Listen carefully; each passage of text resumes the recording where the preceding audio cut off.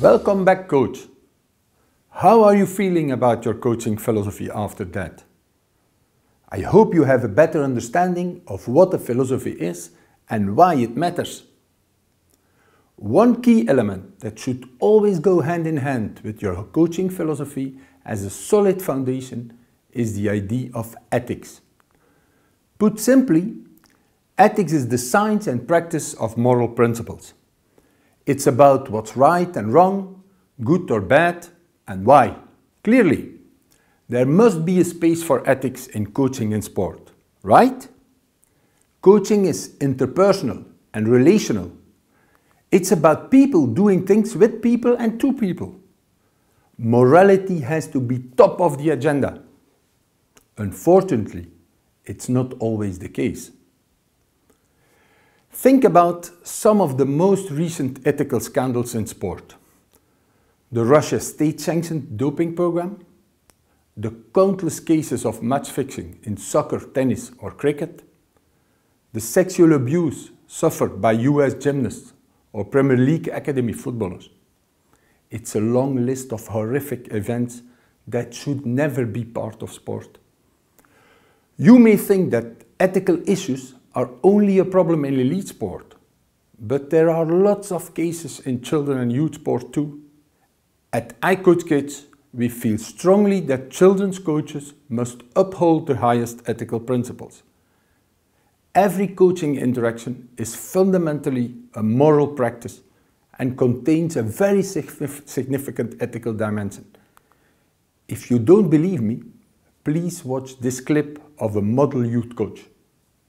I want them to know that this is their family outside of their own family, because a lot of times coaches play the role of the mom, especially if we're away from campus and their parents aren't there, or they play the role of a counselor, even though a lot of times we're not certified, or we play the role of the best friend that holds them accountable. She cares about more than just basketball. She cares about us as student athletes, as women. She genuinely cares and is continually active in our lives. Even after the season ends and before the season, she's always checking up on us. And even today, she brought us breakfast. Everyone loves Coach Flowers. She's like our second mom, basically. That's what we all call her. No matter what my skill level was or how I was doing, she would always push me to be better. She often would set goals for us, even if we think they were too hard to achieve. She would never drop her expectations. She's not your typical coach, I think, in the sense that she invests a lot more in us, also caring about the student that's behind the athlete, also caring about the person that's behind the student. You let the kids know that you care about them as a person, they'll run through brick walls for you, and they'll buy into what you're trying to do. So she's always building up your character, building up who you are as a person, and you see that on the court. Coach Flowers really has been somebody that I trust my kid with emotionally and spiritually, and she's been a godsend for us, and it means the world. I think the way she manages the time on the court, and the teaching strategies and the character integrity, everything in general, it's not just basketball. And I think that has made a major impact on my daughter. I think when you have that combination of dedication, someone who's going to hold you accountable, but at the same time do it in a way that's caring, it emboldens you to achieve things that you didn't think you were capable of achieving. I tell them all the time that my ultimate goal is to be that person that the kids are seeking out when they come back to visit campus. To get the invites to the weddings and the baby showers and, Coach Flowers, guess what, I got the job. She just sees what we don't see in ourselves. And I think that really brings out the best not only in her players but in her colleagues as well.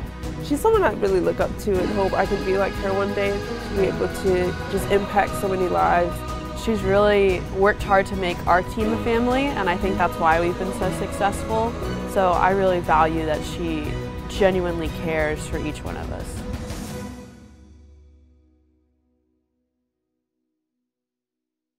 Wow, I'm so jealous. There is no question about it. Ethics and morality should inform the goals you pursue and how you go about it. We have already hinted at some of these in the iCoach Kids pledge. Some of the 10 golden rules on the pledge have a clear and robust ethical foundation.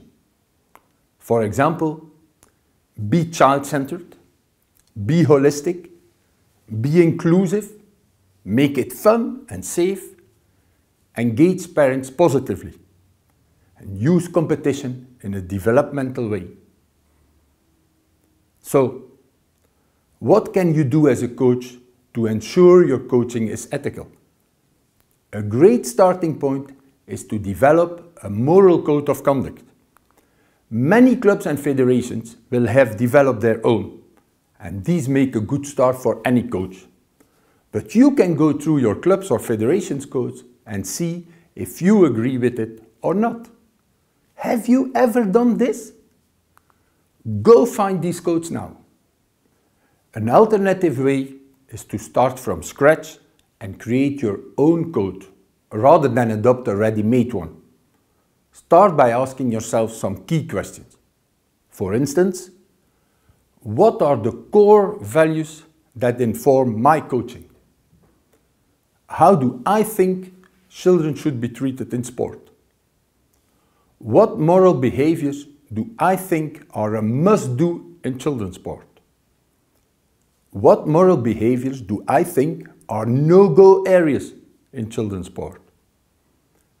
How do I want to be perceived by children and their parents, by other coaches and teams, and by referees and officials? What ethical behaviors would I like to see on my own child's coach? Once you have sketched out your code of conduct, you should test it out. Share it with your players and parents and with other coaches and your club directors. See what they think and if they agree.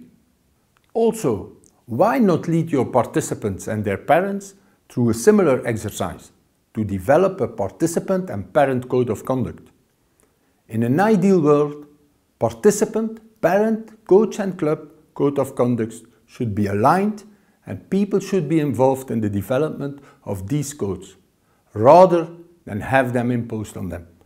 In leading this process of developing moral codes of conduct for all and in living up to your code of conduct, you will become a great role model for players and parents.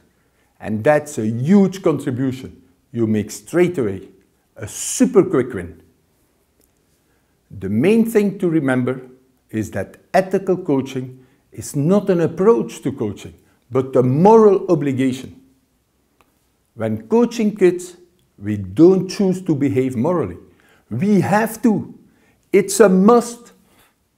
Well, that's the end of this video. Please complete the ethics in coaching activity in the study guide before moving to the next video. This is probably one of the most important moments in the whole course, as it provides the foundation to everything you do in your coaching. Please give it your full attention. Thanks for being an ethical coach and see you soon.